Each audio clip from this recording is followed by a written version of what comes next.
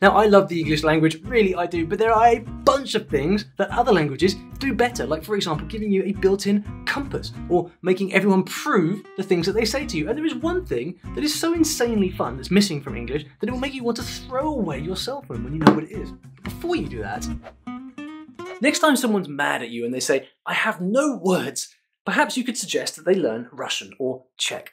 These are just two of the many languages that have more words for emotions than English does, which is really quite efficient when you just want to nail your meaning succinctly. Like this Czech word, for example, litost. Imagine you're feeling terrible regret for something. Now throw in some grief and humiliation. In fact, let's say you're in absolute torment at the sight of your own misery. Well, that is litost. English has the emotion, of course, we all do, but not the word. Man, we really need words like this so that we can quit having to explain every mood in full sentences or long YouTube videos, right? And then I love this Arabic word, tarab. It is a happy one this time. You know that feeling when you get completely swept away by a song and you lose your inhibitions? Well, tarab describes the emotional effect of music, like a musically induced euphoria or state of ecstasy. Beautiful. But see how long it took me to explain that in English? Well, here are some of my other favourite untranslatable words.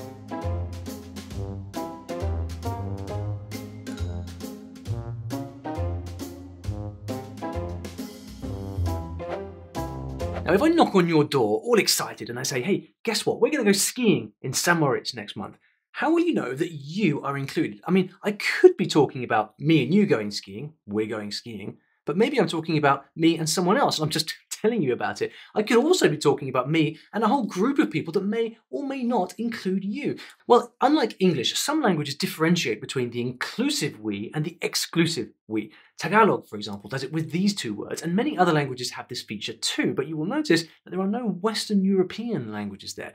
Now, Maori does it even better. In Maori, there is a word meaning you and I, a word meaning me and him or her, but not you, a word for all of us, and a word for me and all of them, but not you, which is pretty cool. I mean, Maoris can just avoid all these embarrassing misunderstandings.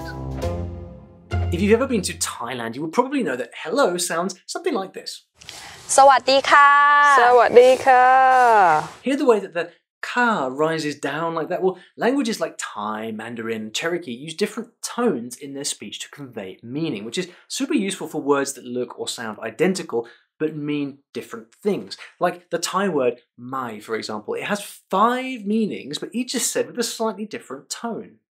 ไม่ไม่ไม่ไม้ไหม Does English have this? No, it doesn't. And if it did, we'd have less explaining to do, perhaps. In other languages like Japanese, it's not tones, but pitch that's more important. The intonation falls only on specific syllables rather than the whole word. For example, if I take the word hashi, which means chopsticks, and I were to change that first sound from an H sound to a K sound into the word kashi, that would completely change the word, right? It would go from the word for chopsticks into the word that means lyrics. And in the same way, if I change the melody that I pronounce hashi with from hashi to hashi, that completely changes what word I'm saying. Now, instead of saying the word for chopsticks, I'm saying the word for bridge. If you want to sound native, the pitch tone of each syllable is critical to conveying its meaning. I mean, wouldn't this be nice to have in English? Would it? I don't know. But if you are British, as an equivalency, just think of those 441 homophones that we have right there.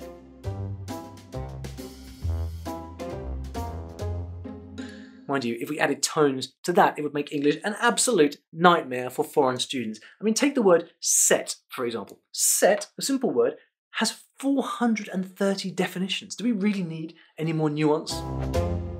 Remember that time that your friend asked you, "I know you like her, but do you like her?" That is reduplication, that like thing. It's also not proper English, of course, but so useful, right? Forever, forever, forever, ever, forever, ever. For us, it's just creative wordplay, but many languages use reduplication for real. Saying something twice or more intensifies and changes the meaning. Like in Italian, you say piano piano for very quietly, and Hebrew, I don't speak Hebrew, but see for yourself.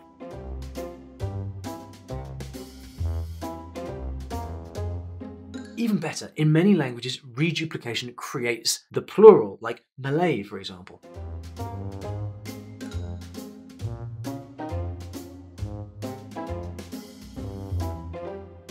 Do Did you try those out? They are super fun. There is even a Micronesian language that has triplication. That's 3.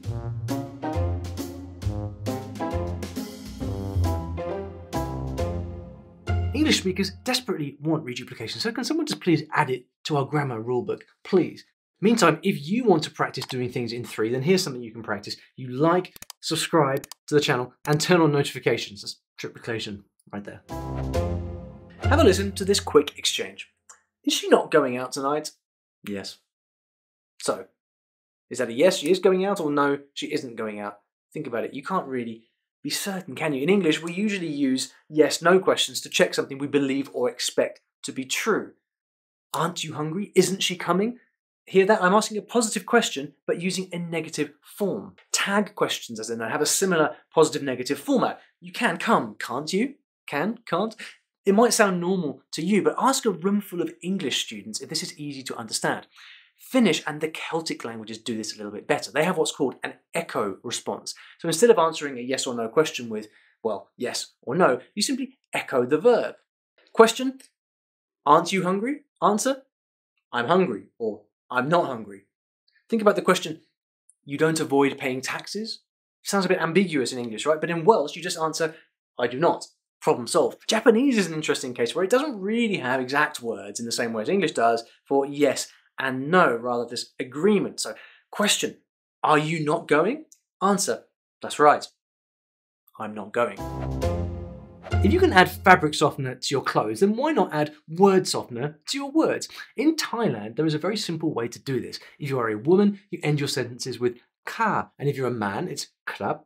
And then now, straight away, you are being polite. You can also use the particle na in situations where you need to be very assertive but don't want to come across as too demanding. Like if you tell someone, wait a moment. You see that little nakrab at the end? That makes it all soft and silky. Japanese society values hierarchy very much, and they take politeness to the next level with their honorific system. It's pretty simple, really. It's just a matter of adding a suffix after someone's name. San, sama, kun, chan. But what an easy way to show someone that you just respect them, at least once you've learned the right titles to use, of course. And let's not forget the Romance languages, all of which give you 2 options for the pronoun you. Like Spanish, you have tú and usted. In French, tu and vous. And in English, on the other hand, you are forced to call everybody you. Your boss, the girl you fancy, your best friend's great-grandmother. Everyone is just you. So rude, English. Imagine if you could turn any statement into a question just by adding a tiny spoken marker at the start or the end. No need to rearrange the words at all. So in English, Christy has dark hair becomes does Christy have dark hair? If you turn it into a question, you have to rearrange a whole bunch of stuff. But Polish keeps things simple. Don't rearrange the words, just add this particle in front. One could argue that we can do this in English, but it sounds a little bit clumsy and not very native-like. Mandarin has a super easy way to make simple queries. All you do is put the n particle after the thing that you want to ask about. Very useful for bounce-back questions, especially as a learner with limited vocabulary. Say someone is talking about, I don't know, climate change, but you don't know much about the topic. You can just say one word, like Amazon, and then add this particle n at the end to create the question. The copula versus the locative or locative be. There's a couple of big words in there. Pretty simple though. We're talking about multiple forms of the verb to be. For example, Portuguese has ser and estar, which helps to make it crystal clear whether something is, on a simple level, temporary or permanent. In English though, there is no distinction between I am being, I am doing, or I am at. I am a dancer, that's something permanent, it's what I am, but I am dancing or I am at the dance, these are temporary. So why is there just one I am in English? Irish, on the other hand, has 2 words for I am. You have to and is. I am a dancer looks like this, but I am at the dance looks like this. You following what I'm saying? What do you think? Would you like to have this ability in English? It would be quite handy. There's an even better one coming up at the end because, you know, as always, I tend to save the best till last. Now, where were we? It's raining. But what exactly is it? This is something peculiar to English. Italian doesn't do this. Italian doesn't say it just drops the it and uses the verb by itself. Piove.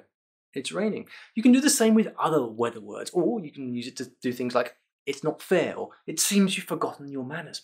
Who or what exactly is it? Well, that is a subject for another day. But just like Italian, many other languages are null subject and allow you to drop the it or any other subject pronoun for that matter. The subject is coded into the verb conjugation, so you can just get straight to the point. Snowing. Look how simple it is with Arabic too. Help other helps you. By the way, if you're enjoying learning about language and language learning, then you might like to join my email newsletter. I send regular tips about language learning out to around 100,000 people each week. It is completely free and it's a great way to bring a bit of regular culture and inspiration into your life, along with, of course, tips to help you become a more confident language learner. I'll put a link in the description to the newsletter so that you can sign up. It's completely free. This strikes me as a feature that all languages should have. Anytime you say that something happened, you have to also say whether you witnessed it or not, because the seeing part is encoded with the other words, which could mean the end of this. Noel, who drew on Mummy's mirror? I don't know. Was it you? No. Who was it? A Sportsman. Sportsman. Yep, some languages have markers that attach to the end of seeing words. Did you see it with your own eyes? Did you hear it? Perhaps you just assumed it. Well, there are proof categories to cover it all. I mean, have a look. So you can't just blame it on Batman here without adding yet another lie that you personally witnessed Batman doing it. Many of these languages are in the Amazon basin. For example, there is the Tariana language. Apparently there are many ways to tell someone, for example, that José played football. Have a look. And don't be tempted to leave out that evidential bit at the end, because you will look pretty silly. It will come out as ungrammatical and a very highly unnatural sentence. In English, every time you describe something that happened or will happen, you automatically give away the time frame, whether it's past, present, future, or continuous, because you have to use tense, right? So for example, I made a video, I'm making a video, I will make a video. Tense is the location of a word in time, and the verb always conjugates to give away this time location. But what if you want to be vague and avoid putting an action into any space in time? Well, you can try, but it's impossible in English. Chinese, on the other hand, lets you use verbs without conjugating them at all, since the verb only has one form. 我以前每天都喝咖啡。我昨天喝了咖啡。我现在在喝咖啡。一会儿我会喝咖啡。我总是喝咖啡。Speaking of tenses, the Kikuyu language of Kenya is amazingly precise. Check out these conjugations here. Notice there are 3 tenses for was dancing, depending on how long ago it actually happened. I mean, think about this. A language so rich with tenses must make explaining things pretty easy. How good are your navigational skills? Well, if you spoke this Aboriginal language from Australia, you'd have no words for left, right, forward, and back. No words, but you would be really good at using what are called cardinal directions, so north, south, east, west, and everything in between. Hey man, can you tell me which way the beach is? Yeah, it's to the west, but from here you'll start off west, northwest, turn southwest at the bend, and then head west on the dirt track. Sound hard?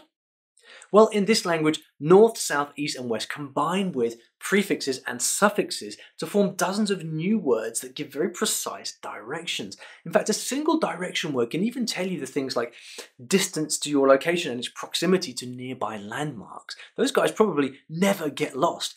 But what do you think? Should we put Google Maps out of business and adopt this in English? Now, the synthetic future tense is something that will be obvious once you've heard it. There are no single English verbs, to describe something that will happen in the future. Go on, try and think of one. In Spanish, you can say, for example, cantará, meaning I will sing. Or in Italian, parlerò, meaning I will speak. But in English, you have to add another verb called an auxiliary verb to the main one. Will sing, am going, will fly. I will be writing new books this year. Happens to be true. That will be writing in Italian is just one word, scriverò. See, the Romance languages have an inflectional or synthetic future tense where you just add something on the end of a word to make the future tense. It's pretty handy.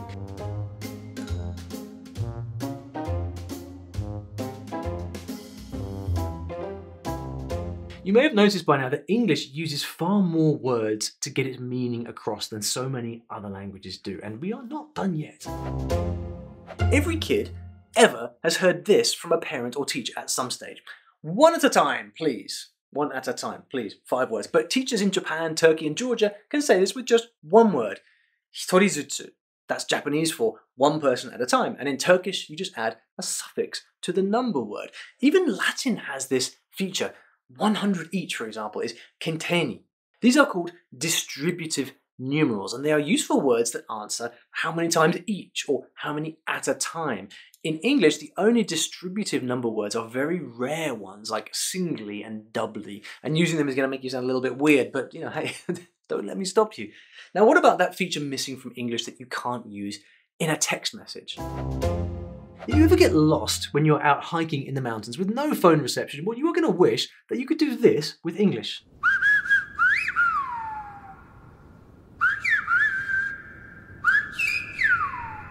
From the Amazon to the Bering Strait, there are 70 places on Earth, 70 places where entire languages can be whistled.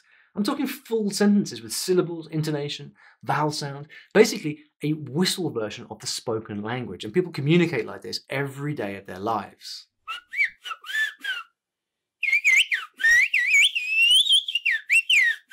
So there are many things that English cannot do, and even the things it can do can be incredibly hard to learn. In fact, in this video, I will tell you 10 reasons why English is ridiculously hard, and you will notice that I'm wearing exactly the same t-shirt in that video too, which is an ingenious and totally deliberate way of creating a seamless viewer experience.